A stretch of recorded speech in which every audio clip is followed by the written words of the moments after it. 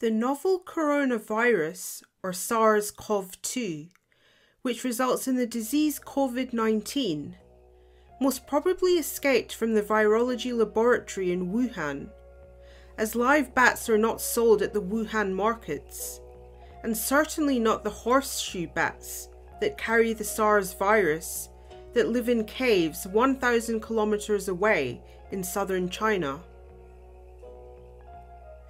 This video is designed to help people understand how the novel coronavirus spreads and how they can best protect themselves and their loved ones.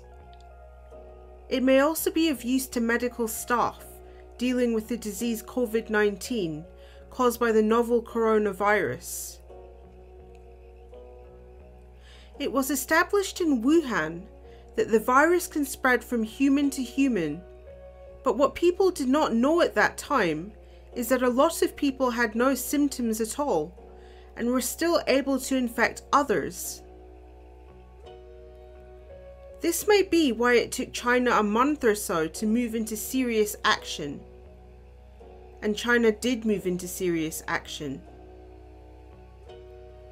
When vision of what was happening in Wuhan was made public, people started boarding planes to return home from China, or just to escape China and Wuhan, and they carried the virus around the world to almost every corner of the globe. About the only means used to try to identify who was sick was to scan their body temperature at airports, which we now know was completely ineffective, as more than half of those infected with Covid-19 were asymptomatic or pre-symptomatic. The virus initially spread to Europe, the USA, and Australia by air transport. Italy, Spain, France, and the United Kingdom were the hardest hit initially, with an outcome death rate of around 40%. Their hospitals became overwhelmed, and the elderly population in these countries were crucified. It was also obvious that the growth and the spread of the virus was exponential, without any intervention, and doubling was taking place every 5 days or so. This meant that in no time, hospitals could become overwhelmed, and even if one had the capacity to deal with the matter 1 week, they would still need twice as many hospitals the next week, and twice that again the week after. The only way to cope with this highly infectious virus was to stop people being in contact with each other, and to stop people travelling. To cope with the initial impact of the coronavirus in China, the Chinese built 2 huge hospitals in the space of just over 1 week, allowing for tens of thousands of extra patients. Sadly, the USA took very little initial action, with President Donald Trump asserting it was nothing more than common flu, as he did not want to close down the USA economy. The virus spread deep into the USA. It immediately became very clear from the action taken by China that the only way to deal with this contagious virus was to eliminate human contact and travel as much as possible. China started what came to be known as lockdowns and border control. Serious epidemiologists agreed that this was the only way to go, but the United Kingdom and Sweden, for example, tried to go for so-called herd immunity. Herd immunity is when enough people are infected, the virus has no one to pass it on to. The UK quickly changed its course when it became apparent that their medical system was becoming overwhelmed. That initial delay by the UK set the path for the UK to have one of the highest death rates in the world per capita.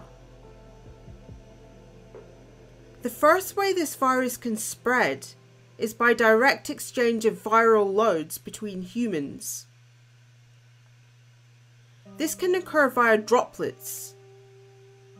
If an infected person coughs or sneezes near someone else, they can transmit the virus. This is why most countries suggested we stay 1.5 or 2 meters away from others, but research has showed that a sneeze can travel up to 7 or 8 meters and leaves the mouth of the infected person at over 200 kilometers per hour. It was initially suggested that only infected people needed to wear masks, but this changed later. This led to the notion of social distancing. If people are far enough from each other, they will not infect each other. Also, if an infected person has the virus on their hands, the virus can be passed on by shaking hands. This is why people were encouraged to wash their hands as often as possible, or to use hand sanitizer. New forms of hand shaking were invented, like the Wuhan shoe tap and the elbow tap. The other thing about the coronavirus is that in order for it to enter one's body, it must do so through the mouth, the nose, or the eyes. This was another reason why people who were not sick were also encouraged to wash their hands and told to avoid touching their faces. This is no easy task, as most people touch their faces around 15 times an hour. The next way to spread the virus is through indirect contact by leaving the contagion on a surface. Scientists found that the virus could survive on various surfaces for long periods. It could survive on cardboard for 24 hours, in the air for 3 hours, on copper for 4 hours, on plastic for 2 to 3 days, on non-porous surfaces, doorknobs, elevator buttons, and light switches, etc., for 4 days, and on glass for 9 days. This meant that people could also contract the virus by indirect contact. Washing hands regularly was an important part of dealing with this. People were told to wash their hands for 20 seconds or sing happy birthday twice. Cleaning surfaces also became important. This now meant that people had to be careful what they touched. It meant they had to make sure they did not touch their faces too.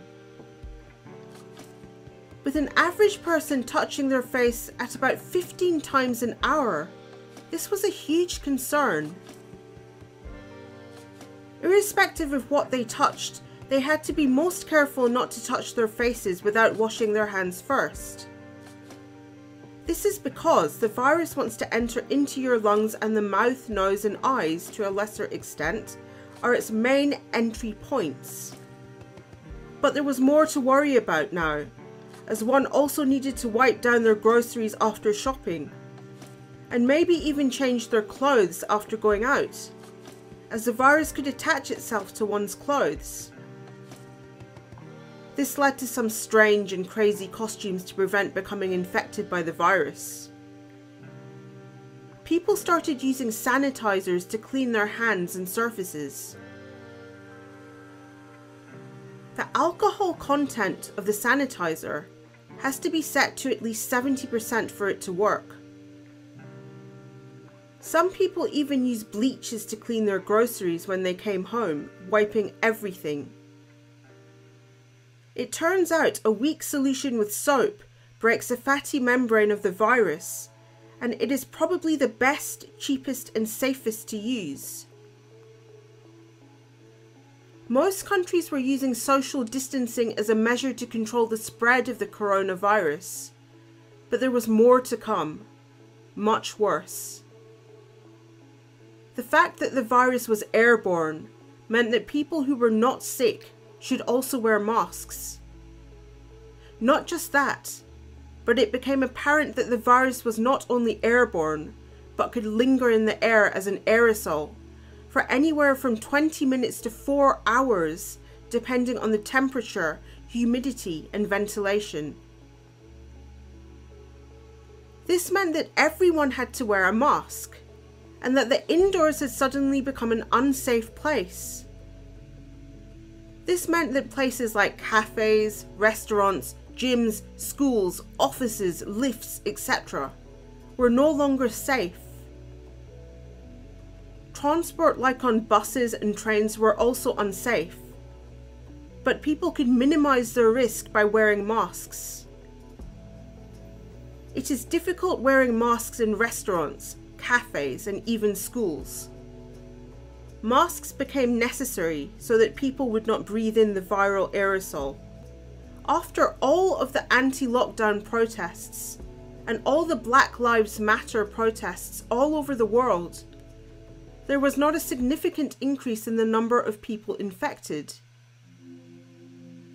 This suggested that the main form of spreading of the virus was through indoor events with aerosols. In fact, if we look back at history, the most infectious events occurred in indoor events like churches, restaurants, and offices. There was a cluster of infections from a church gathering in Ohio. 87% of people got infected in a choir in Skagit County, Washington, in March 2020. In another experiment, 2 buses carrying monks. In one bus, no one was infected, whereas in the second bus, 23 passengers got infected by an asymptomatic person. Superspreading has occurred in a restaurant. A1 was the infected person. He infected people upstream and downstream from the direction of flow of the air conditioner. Mind you, it is now known from another study that virus can even be transmitted between shared rooms by air conditioners. Even up until mid-July 2020, the World Health Organization failed to acknowledge scientists who had claimed that aerosol spread was a significant factor in the spread of Covid-19, actually greater than 50%, and actually the main source of transmission. The World Health Organization at one time also wrongly stated that the chances of catching Covid-19 from an asymptomatic person was rare, whereas more than 50% get infected from asymptomatic people. For a considerable time, the scientific community referred to a person as a possible super spreader. It was thought that some people carried a large viral load and could infect many people, but that is now being turned into thinking that super spreading happens indoors. Dr. George Christos went as far as to say, "My hypothesis is this is how super spreading takes place indoors with aerosol. There is no mythical super spreading person. This means inside bars, offices, schools, restaurants, lifts, etc. You need to mask up Covid-19. Indoor aerosol floats in room for 20 minutes to 4 hours. That is when everyone should wear a mask. Don't forget more than 50% infection comes from asymptomatics, and they don't have to cough to release aerosol. Just talk." The spread on the bus by an asymptomatic person almost certainly proves his hypothesis. It seems that with aerosols, indoors are not safe at all. This means that schools, offices, restaurants, lifts, etc. are just not safe at all without wearing a mask. And in some cases, it is not even possible to wear a mask. One should especially avoid indoors that are crowded, where people are too close to each other. Ventilation is poor. The time spent in there is too long. People are not wearing masks, and singing, shouting, or loud speaking is taking place. And what makes this even worse is that asymptomatic people can release the aerosol virus from their mouths just by talking. Yes, just by talking. It is also of great concern that many health workers have become infected with the virus. Masks and personal protective equipment, or PPE, needs to be airtight and secure to stop the virus from entering into the healthcare workers' air passages. In the Australian state of Victoria, which recently had a second wave of infections, as of 21st August 2020, 2,563 healthcare workers tested positive for Covid-19. This represents around 14% of the state's 17,683 cases. Most were infected because their masks were not fitted properly, or there were gaps in their PPE. Recently, it has also become evident that masks with outlet vents are potentially unsafe, as they help spread the virus through the air, especially if an infected person is wearing one, who could also be asymptomatic. It has also been discovered that healthcare workers can become infected when they change their clothes. When they change their clothes, virus particles attached to their clothes, or PPE, can be released into the air and float around for hours like an aerosol. More than 1,100 health workers have died in the USA so far, as of the end of August 2020. One of the other main problems in dealing with this virus is that there is much misinformation about the virus. Some say it is just flu, that it is a hoax or a conspiracy possibly connected to the new 5G network, or organised by the world's rich and powerful to enslave the poor and potentially mark them with a vaccine, or even insert a nanochip into them with the vaccine, or require people to get vaccination passports to be able to travel. These fallacious theories have gained widespread support, as false news spreads 6 times faster than true. The other problem with the virus is that it seems to potentially kill mostly the elderly or those with comorbidities. Their immune system seems to overreact and causes a so-called cytokine storm event that fills their lungs with fluid. For this reason, many people around the world have not taken the virus seriously and have protested about being locked down. Their complacency has aided the spread of the virus. Children also seem to have some immunity to the virus. This is mainly because children have less ACE2 receptors in their nasal area. These are the receptors the coronavirus likes to attach itself to enter a human cell and replicate. The problem is that some children do get infected and can infect others even if asymptomatic. Israel learnt this the hard way when they reopened schools.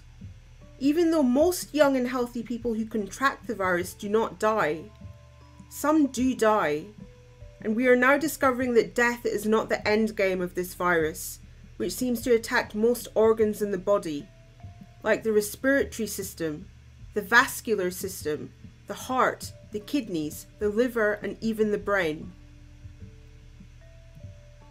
The real concern is what impact this virus may have on a large proportion of the population over a long period. Will we be left with tens or hundreds of millions of people with organ damage? On the question of wearing masks, they should generally have 3 layers to keep the virus out, because the virus is rather small. Also, masks should be either thrown away after use or carefully washed, as the virus attaches itself to the outside of the mask and can survive on that surface for days. Basically, you have to be careful not to touch the outside of the mask. To be complete, we note that toilet plume can contain the virus, so avoid public toilets. It is not known as yet, but we suspect that flatus also carries the virus. We do know it occurs in feces, as we use sewerage to determine where an outbreak is about to occur. With the virus present, it is difficult, if not impossible, to reopen schools, restaurants, cafes, etc. Indoors, that is. Offices, workplaces, etc. without going to extraordinary means. Some workplaces in China even have disinfectant tunnels and workers sit far apart to have lunch. Many places around the world also rely on tracking and tracing infected people to try to keep abreast of infections. But all in all, it is not feasible to live with the virus at all. Small businesses that rely on indoor activity will find it too hard to survive.